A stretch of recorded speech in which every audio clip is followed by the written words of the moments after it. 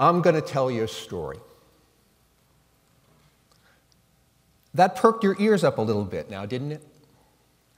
I doubt whether you'd have had the same reaction if I'd said, I'm going to give you a lecture. Think back to your freshman English class or your FYW seminar. You've been asked to write an essay about something. Maybe you care about it, and maybe you don't. In either case, first of all, you've got to come up with a thesis.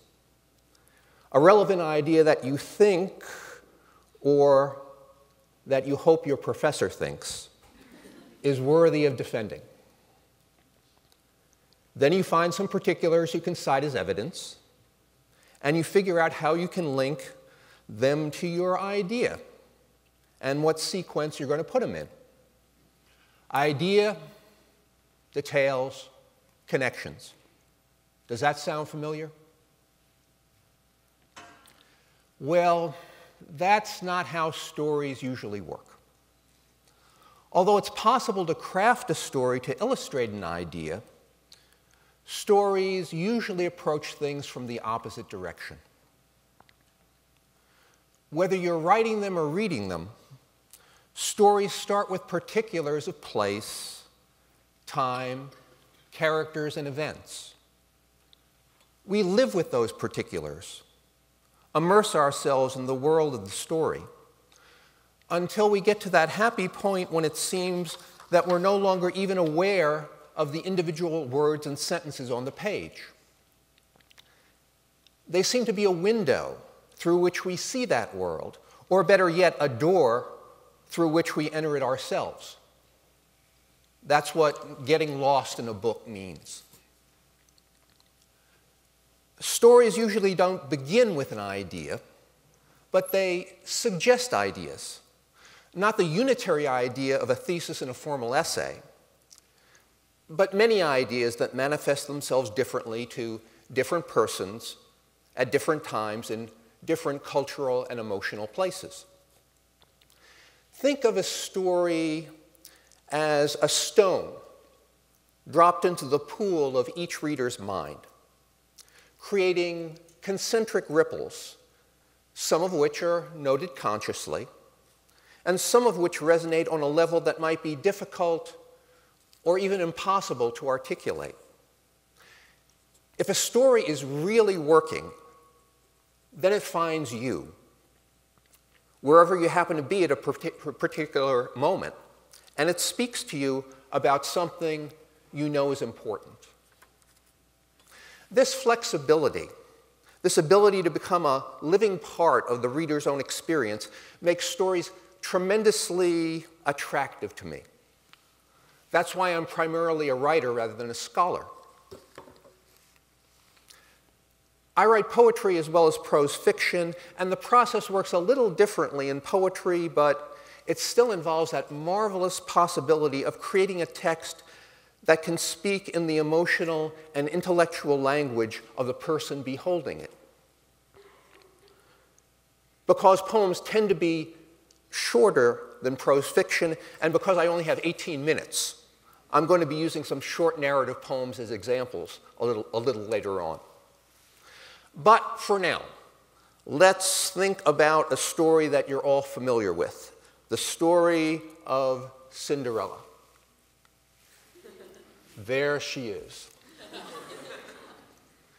Impoverished, mistreated young woman whose physical and spiritual beauty is, for the moment, hidden, learns that her world's most eligible bachelor, the prince, will be hosting a matchmaking party in the near future. Her evil stepsisters, aided and abetted by her evil stepmother, will attend, but Cinderella will not. Then the fairy godmother appears, a beneficent spirit with some magic and with some considerable street cred. A pumpkin turns into a carriage, some rats turn into horses, Cinderella gets a dress to die for. She attends the party, and she captures the prince's heart. But even magic has its limits, and in this case, the limit is midnight. Cinderella has to hot-foot it out of there before the spell breaks, and in her haste, she leaves one of her glass slippers behind. Now the prince has some detective work to do. He travels throughout the kingdom, looking for the woman whose foot perfectly fits the shoe. The stepsisters give it their best shot, in some accounts, cutting off toes or heel in the process. But the prince finds Cinderella, the shoe fits her virtuous foot, and the couple live happily ever after. Most folks encounter this story at an early age. I knew its basic outlines before I entered kindergarten. And they identify with the young person who overcomes mistreatment and misunderstanding to achieve her rightful place in the world. You can't keep a good kid down. But for an older person encountering or re-encountering the story, things might work a little differently. Let's say you're a divorced mother who's recently remarried to a man who also has a child, to create what's called these days a blended family. Let's also say you're having difficulty finding affectionate space in your heart for that new child. You might uneasily identify with the stepmother in the Cinderella story and wonder if you can do an extreme makeover to turn yourself into the fairy godmother. Or let's suppose your younger sister, whom you've teased mercilessly for the past 16 years, has burst from the chrysalis of adolescence to catch the eye of your boyfriend. Now who's the character who's caught your own eye? Or let's suppose that you're a young man who's become very, very tired of having his parents and friends try to set him up with blind dates. Well, it's the same story, but it's not the same story. Perhaps a dozen years ago, I found myself reconsidering Cinderella from yet another angle. I found myself wondering what in the world the fairy godmother does when she isn't flying around helping other people. And if helping other people is all that she does, would we enlightened souls in the early 21st century consider her a positive role model? If she were our friend, might we not advise her to seek professional help, or at least Dr. Phil? So I wrote a short poem that playfully addresses those questions.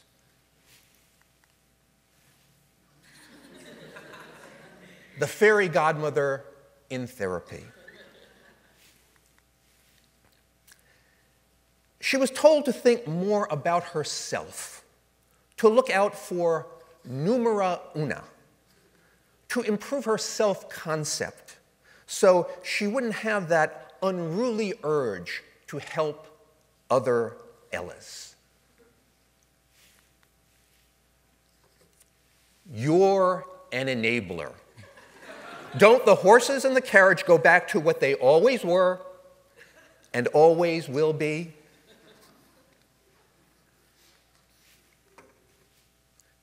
She wasn't convinced. But her breakthrough came when she saw through the glass slipper.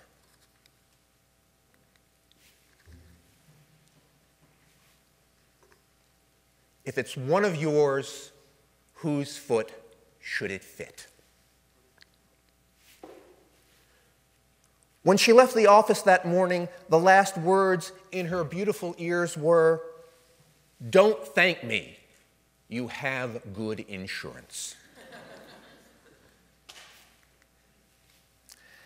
After the rats ran away to the lab for their own safety, and the pumpkin pies cooled on the windowsill, the prince came to love her cooking. Now she saves all of Cinderella's letters unopened and uses a hole puncher to string those smudged irrelevancies into a rosary around her Frigidaire, counting them every morning, chanting, "I am not responsible. I am not responsible. I am not responsible."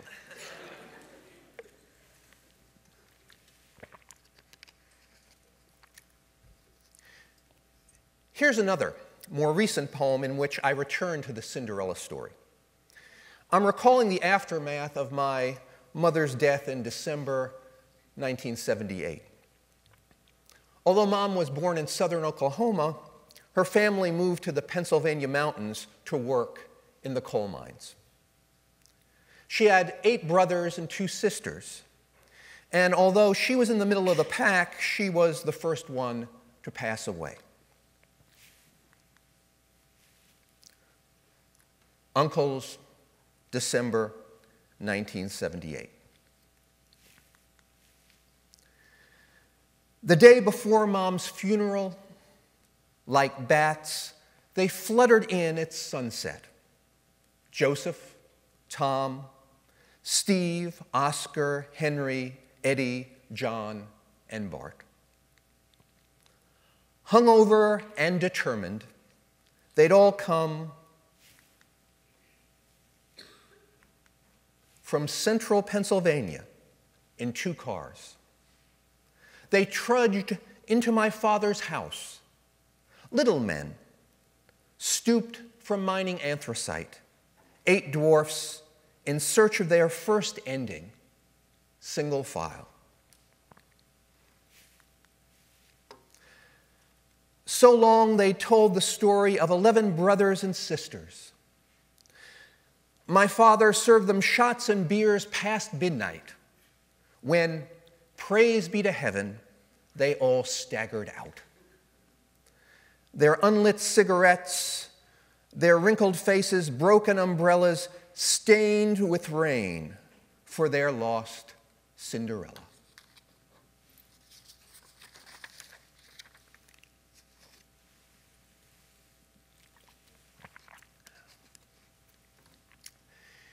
It was, of course, a very difficult time for my father and me. But we still saw something comical as well as touching in the scene. I'm working with 2 fairy tales in the poem, Snow White and not just Cinderella. But after you've been matching drinks with retired coal miners for a while, sometimes things can get mixed up. And sometimes you don't even have to be drinking. Think of Superman, the Man of Steel. There he is. Powerful as Hercules, but with kryptonite as his Achilles heel. Or strong as Samson, with kryptonite his Delilah. A helpless infant come down from the heavens, entrusted to the tender care of a foster family out in the middle of nowhere. The kid grows up, and he goes to Metropolis to live a double life as a mild-mannered reporter giving the good news to the Daily Planet, and as a hero with powers and abilities far beyond those of mortal men, who fights for truth, justice, and the American way. Yes, stories are flexible and versatile and instructive and consoling. And let's not forget, a whole lot of fun.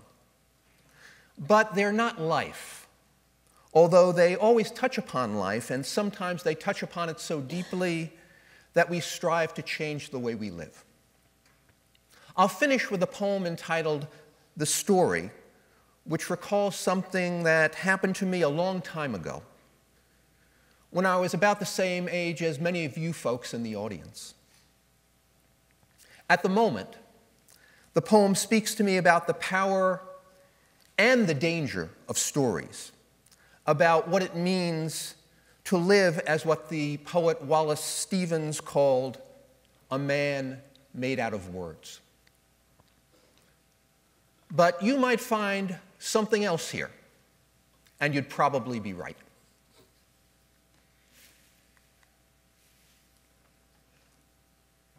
The story for Jim McConkey, who had to read it.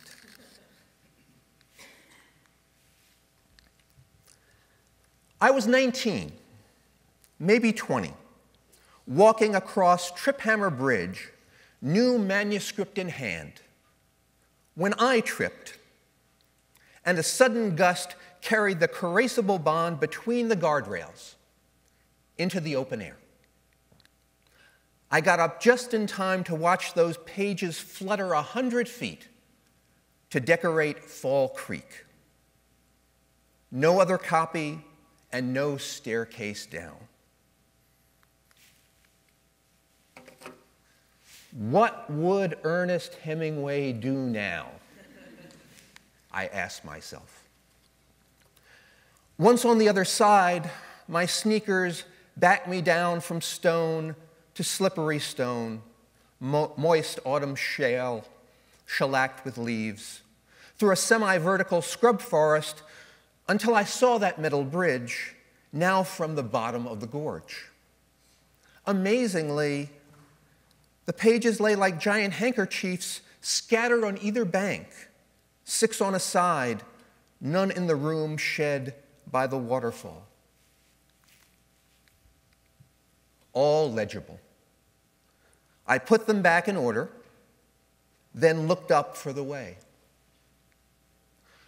I couldn't find the almost path I'd taken, so I chose the easiest from where I stood. Halfway, it turned into something harder, almost sheer, next to impossible. I thought of turning around, looked back with just my eyes, and felt my feet give way. Then I saw everything, 2 things, a solid sapling on my left and a spindlier one off to my right with half its roots exposed above the rocks. But those pages were cradled in my left arm. I didn't think, I didn't hesitate. I grabbed that naked, unsuspecting twig with only my right hand.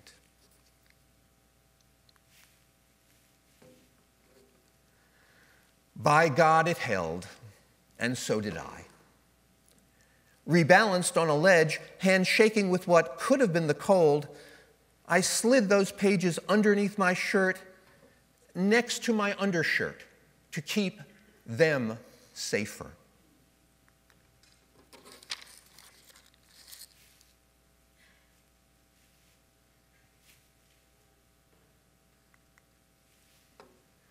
These days, of course, it never could have happened. We back up everything. That story would have been safely on a hard drive, CD-ROM, the manuscript disposable confetti. I'd have cursed, then laughed, and then consoled myself. At least paper's biodegradable. Yet 40 years later, it amazes me that I could have thought, no, felt, within my deepest being, that those words, my words, were worth my present and my future life. The story, I can't recall even its title, try as I might, or a single character. It was 12 pages, pitifully unique. I probably destroyed in shame or grief a few years later. At best, I toss them out with reams of others when I move to where I'm living now, a mountain where words matter, but not so much. Thanks for listening, and enjoy the rest of the day.